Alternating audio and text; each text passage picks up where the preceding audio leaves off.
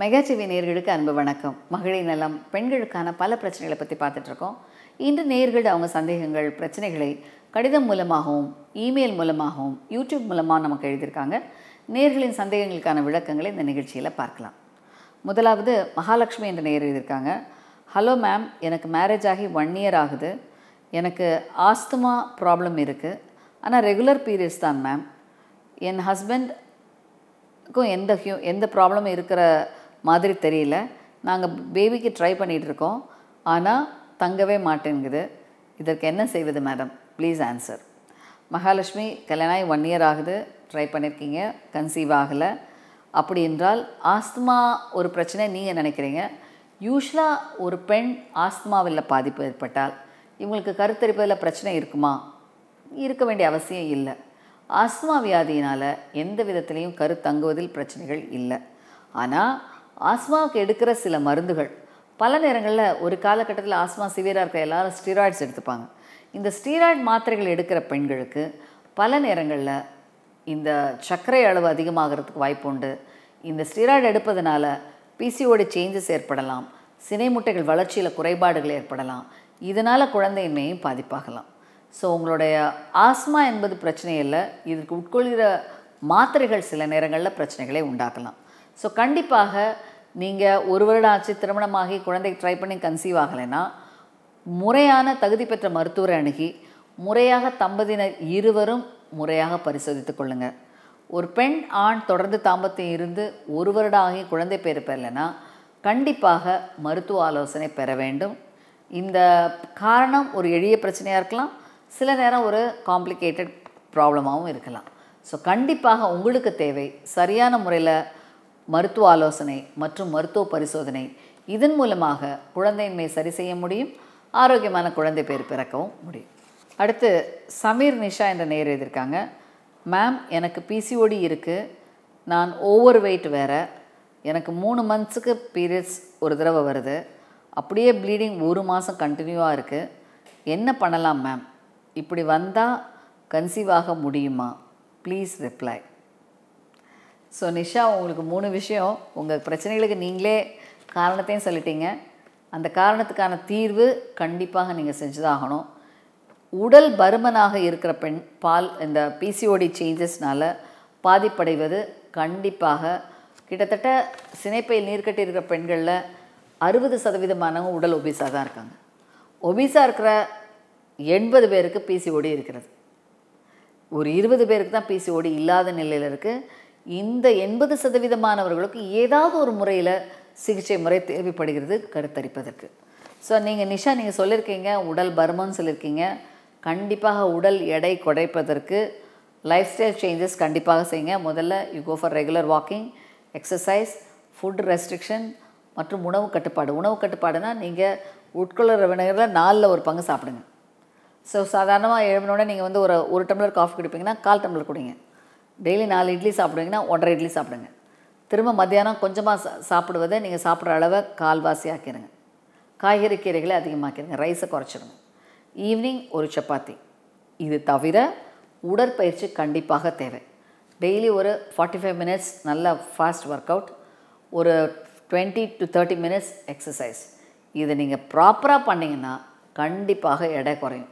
எடை குறையும் போது தான் நீர்க்கட்டிகள் உருவாவதற்கான ஹார்மோன் லெவல் மாற்றங்கள் சீராகும்.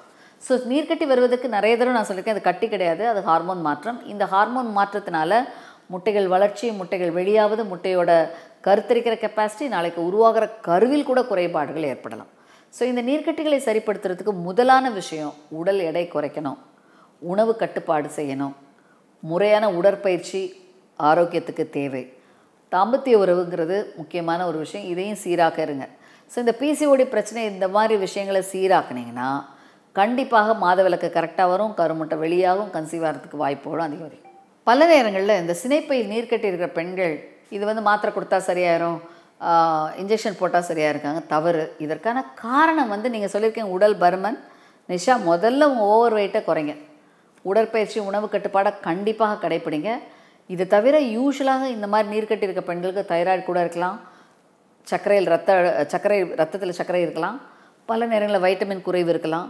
இவை அனைத்தும் எந்த லெவலில் இருக்குது என்பதை முறையாக பரிசோதித்து அந்த ஹார்மோன்ஸை கண்ட்ரோல் செய்யுங்க, தைராய்டை சீர்படுத்துங்க, உடல் எடை குறைப்புக்கு ஆரோக்கியமான உடற்பயிற்சி செய்யுங்க. இதன் மூலமாக கண்டிப்பாக இந்த பிரச்சனையிலேருந்து சரியாக்க முடியும். அதன் மூலமாக பின்னாடி கருத்தரிக்கவும் வாய்ப்புகள் உண்டு. நீர்ப்பட்டு கட்டிகளை சரி செய்வதற்கு முதல் முக்கியமான விஷயம் லைஃப் ஸ்டைல் சேஞ்சஸ் தான். நீங்கள் அதை செய்து உங்கள் மருத்துவரை அணுகி முறையாக உங்கள் ஹார்மோன் லெவல் பரிசோதித்து நீர்க்கட்டிகள் எந்த அளவில் இருக்குது, எப்படி இருக்குது என்பதை சரி செய்யுங்க. கண்டிப்பாக குழந்தை பேரை பெற முடியும். அதுக்கு அடுத்து மணிமாலா என்ற நேர் எழுதியிருக்காங்க. மேம், எனக்கு ஆஃப்டர் மேரேஜ் இரெகுலர் பீரியட்ஸாக இருக்குது. பேபிக்குன்னு ட்ரீட்மெண்ட் ஸ்டார்ட் பண்ண போகிறோம். 20 டேஸில் பீரியட்ஸ் வந்துடும். மை ஏஜ் 32, லேட் மேரேஜ் ஆகி 2 இயர் ஆகுது. ஸோ மணிமாலா, யூஸ்வலாக உங்களோட இரெகுலர் பீரியட்ஸ் திருமணத்திற்கு அப்புறம் ஏற்பட்டதுன்னா 2 காரணம். ஒன்று, பொதுவாக பெண்கள் திருமணமான உடனே ஒரு சூழ்நிலை மாற்றங்கள், ஒரு குடும்ப மாற்றங்கள் மற்றும் உறவு முறைகளில் சில புதுவிதமான உணர்வு பூர்வம், இதெல்லாம் மன அழுத்தத்தை ஏற்படலாம். ஸோ இந்த வகையில் மன அழுத்தம் ஏற்படும் பொழுது ஆட்டோமேட்டிக்காக அவங்க எண்ணுகிற ஒரு விஷயம், அந்த மன அழுத்தம் அதிகமாக ஹார்மோன் அதிகமாகலாம். அதனால் அவங்களுடைய பிரச்சனைகளும் அதிகமாக வரலாம். முக்கியமாக இந்த மாதிரியான ப்ராப்ளம் வருவதற்கு முக்கியமான காரணம் சேஞ்ச் ஆஃப் பிளேஸ் ப்ளஸ் உங்களுடைய மன அழுத்தம். ஸோ கண்டிப்பாக உங்கள் மன அழுத்தம் குறைவதற்கு உருவாகுவதற்கு என்ன காரணம் என்பதை அசஸ் பண்ணுங்கள். அதுக்கான பிரச்சனைகளுக்கான தீர்வான என்னென்ன விஷயங்களோ அதை சயின்டிஃபிக்காக பண்ணுங்கள். அதன் மூலமாக கருமுட்டை வளர்ச்சி சீராகும், கர்ப்பம் தரிப்பதற்கான வாய்ப்புகளும் அதிகமாகும். ஸோ கண்டிப்பாக நீங்கள் முதல் கட்டம் உடற்பயிற்சி, உணவு கட்டுப்பாடு மற்றும் முறையான வைத்திய சிகிச்சை முறைகளை கரெக்டாக கடைப்பிடிச்சிங்கன்னா நீர்க்கட்டி இருக்கிற பெண்களுக்கு இயற்கையிலே குழந்தை பேறு பெற அதிகமான வாய்ப்பு உண்டு. அடுத்து கௌசல்யா ஜூலியட் என்ற நேயர் எழுதியிருக்காங்க. Hello ma'am, I am Kausalya. எனக்கு தைராய்டு ப்ராப்ளமும் பிசிஓடியும் இருக்கிறது. இதற்கான டேப்லெட் எடுத்துகிட்ருக்கேன். இப்போ என்னோடய பீரியட்ஸ் தள்ளி போயிருக்கு, பாசிட்டிவாக இருக்குது, ப்ரெக்னன்சி டெஸ்ட் பாசிட்டிவ்.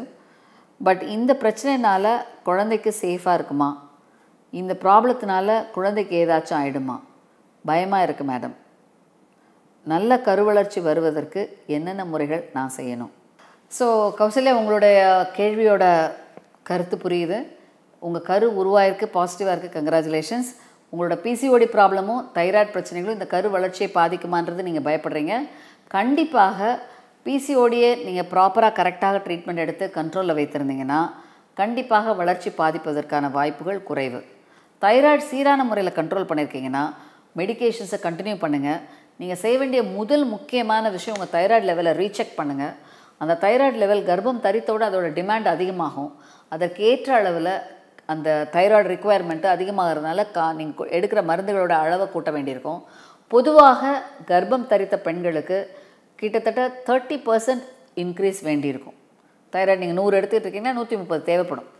ஸோ கண்டிப்பாக அந்த அளவை பரிசோதித்து எந்த அளவில் இருக்குதுன்னு பார்த்து அதற்குண்டான சப்ளிமெண்ட்ஸ் எடுத்துக்கொள்வது மிக மிக முக்கியமான விஷயம். இரண்டாவது, பிசிஓடி இருக்கிற பெண்களுக்கு குறிப்பாக சர்க்கரை வியாதியும் ஏற்படலாம். ஸோ அந்த வகையில் ஜெஸ்டேஷனல் டயபெட்டிஸ் என்பது ரொம்ப ரொம்ப காமனாக இருக்கிற ஒரு பிரச்சனை. கண்டிப்பாக நீங்கள் உடனடியாக ஒரு ஜிடிடி, ப்ரெக்னன்சியில் குளுக்கோஸ் சேலஞ்ச் டெஸ்ட் சொல்கிறோம், இந்த சேலஞ்ச் டெஸ்ட் எடுத்து சர்க்கரை வியாதி எதுவும் இருக்கிறதா, சர்க்கரை அளவு எதுவும் இருக்கிறதா என்பதை பரிசோதித்து அதனை சரி செய்து கொண்டால் எந்தவித பாதிப்பும் குழந்தைக்கு ஏற்படாது. மூன்றாவது, நீங்கள் சொன்னீங்க இந்த கரு வளர்கிறதுக்கு என்னென்ன முறைகள்லாம் எடுத்துக்கலாம் அப்படின்னா, கண்டிப்பாக பிசிஓடி கரெக்ஷன் கொடுத்த மாத்திரைகளை கண்டினியூ பண்ணணும். கர்ப்ப காலத்தில் கரு வளர்ச்சிக்கு தேவையான விஷயங்களையும் சீராக கொடுக்க வேண்டும். இது தவிர தைராய்டு, சுகர் இதன் அளவை பீரியாடிக்காக ஒரு 5 வாரம் ஒரு முறை பரிசோதித்து கண்ட்ரோலில் இருக்கா என்பதை பரிசோதித்து கொள்ள வேண்டும். ஸோ இந்த வகையில் ப்ராப்பரான ஹார்மோன் சப்போர்ட், ப்ராப்பரான உடலுக்கு தேவையான ஊட்டச்சத்துக்கள், முறையாக உங்களோட ப்ராப்ளத்தை கண்ட்ரோலில் வைத்துக்கொள்வது, இதன் மூலமாக கரு வளர்வது ஆரோக்கியமாக இருக்கும் என்பதில் சந்தேகமே இல்லை. நீங்கள் பயப்படாதீங்க, கவலைப்படாதீங்க. அதுதான் முக்கியமான பிரச்சனை. அடுத்து ஜானவி என்ற நேயர் எழுதியிருக்காங்க. மேடம், எனக்கு ஏஜ் 21 ஐவிஎஃப் பண்ணிக்கிட்டா பேபி டெத் ஆயிடுச்சு மேடம். எனக்கு மறுபடியும் நார்மலில் பேபி கிடைக்குமா மேடம்? ஸோ ரொம்ப வருத்தப்படக்கூடிய விஷயம். நீங்கள் ஒரு விஷயம் என்னென்னா 21 வயசில் ஐவிஎஃப் பண்ணுற அளவுக்கு என்ன அவசரம்னு தெரிலம்மா. இன்றும் ஐசிஎம்ஆர் கைட்லைன்ஸ் படி ஒரு பெண் 23 வயதுக்கு கீழாக ஐவிஎஃப் செய்வது கூடுமான வரைக்கும் தவிர்க்க வேண்டும். இது கைட்லைன்ஸ். உங்கள் கைட்லைன்ஸ் படி திருமணமாகி 2 வருடமாவது ஆகணும், 22 வயதுக்கு மேல் இருக்கணும். அப்படிப்பட்ட பெண்களுக்கு தான் ஐவிஎஃப் செய்ய வேண்டும். 16 வயது 17 வயதில் திருமணம் செய்வதும் தவறு. திருமணம் செய்து நீங்கள் குழந்தையின்மை பாதிக்கப்பட்டு நாளை குழந்தைக்காக இதுக்கு ட்ரீட்மெண்ட் எடுப்பதுக்கும் ஒரு வயது இருக்கிறது. ஸோ அந்த வகையில் இந்த லீகல் ஆஸ்பெக்ட்ஸை ரொம்ப கவனத்தில் வைத்துக்கொள்ளுங்கள். அடுத்தது, இந்த கரு வளர்வதற்கு என்னென்ன ஊட்டச்சத்துக்கள்லாம் வேணும் அப்படின்றத நீங்கள் சரியான முறையில் எடுத்து ப்ராப்பராக பண்ணிங்கன்னா கண்டிப்பாக இந்த ப்ராப்ளம் எதுவும் வராது. மூன்றாவது, சில நேரங்களில் இந்த கரு வளரும்போது அது வளர்ச்சிக்கு தேவையான விட்டமின்ஸ், B12 மற்றும் எல்லா விஷயங்களையும் சீராக எடுத்துக்கிட்டிங்கன்னா கண்டிப்பாக இந்த பிரச்சனையில் எந்த ப்ராப்ளமும் வராது. அது தவிர உங்கள் குழந்தை வயிற்றில் டெத் ஆனதுக்கு பல காரணங்கள் இருக்கலாம். ஒன்று, உங்கள் உடல் ரீதியாக சர்க்கரை, உப்புச்சத்து, இரத்த அழுத்தம், தைராய்டு மற்றும் இம்யூன் ப்ராப்ளம், SLE, லியூப்பஸ் இந்த மாதிரி பிரச்சனைகள் இருக்கலாம்.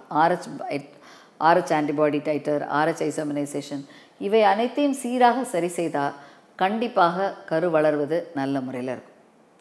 அடுத்து, கர்ப்ப காலத்தில் அந்தந்த பீரியாடிக் லெவலில் சுகர், தைராய்டு செக் பண்ணி கண்ட்ரோலில் இருக்கான்னு பார்த்துக்கணும்.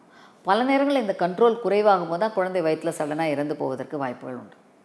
அடுத்து, கர்ப்ப காலத்தில் குழந்தையோட வளர்ச்சி சீராக இருக்கிறதா என்பதை ஒரு 6 வீக்ஸ் இன்டர்வலில் ப்ராப்பராக பரிசோதித்துக் கொள்வது கரு வளர்ச்சிக்கு எல்லாம் சீராக இருக்கிறதா என்பதை உறுதி செய்ய முடியும். இதன் மூலமாக வளர்ச்சியை பாதிக்கிற விஷயத்துக்கு முறையாக ட்ரீட்மெண்ட் கொடுத்து அதனை சரி செய்து கொள்வது நல்லது. அடுத்ததாக, இந்த பிசிஓடி பிரச்சனை இருக்கிற பெண்களுக்கு சடனாக இந்த மாதிரி ஒரு பிரச்சனை வருதுன்னா கண்டிப்பாக உடல் ரீதியான மற்ற விஷயங்களோ மன ரீதியான மன அழுத்தமும் ஒரு சில நேரங்களில் கரு வளர்ச்சியும் கரு வயிற்றில் இறப்பதற்கு ஒரு காரணமாக இருக்கலாம். ஸோ கண்டிப்பாக இந்த மாதிரி ஒரு பிரச்சனை குழந்தைக்கு வயிற்றுநோய் ஏற்பட்டால் கண்டிப்பாக நீங்கள் டாக்டர்கிட்ட உங்களை முறையாக பரிசோதித்து என்னென்ன காரணங்களால் இந்த கரு வயிற்றில் இறக்கலாம், அந்த காரணங்களோட பாதிப்பு ஏதாவது இருக்கிறதா, அதை முறையாக சரி செய்த பின் கர்ப்ப காலத்தை பிளான் பண்ணி கன்சீவ் ஆகுங்க. இதன் மூலமாக ஆரோக்கியமான குழந்தையும் கண்டிப்பாக கிடைக்கும். கர்ப்ப காலத்தில் குழந்தை வளர்ச்சியும் சீரான முறையில் ஒரு டெர்ஷரி கேர் ஹைரிஸ்க் ப்ரெக்னன்சி யூனிட்டில் பாருங்கள். இதன் மூலமாக உங்கள் குழந்தைக்கு ஏற்படுற பாதிப்புகளை ஆரம்ப கட்டத்தில் கண்டுபிடிச்சி சரி செய்து அதன் மூலமாக ஏற்படுற பாதிப்பு அதிகமாவதற்கு முன்பே குழந்தையை சீரான முறையில் பாதுகாத்து கொள்வது என்பது சாத்தியம்.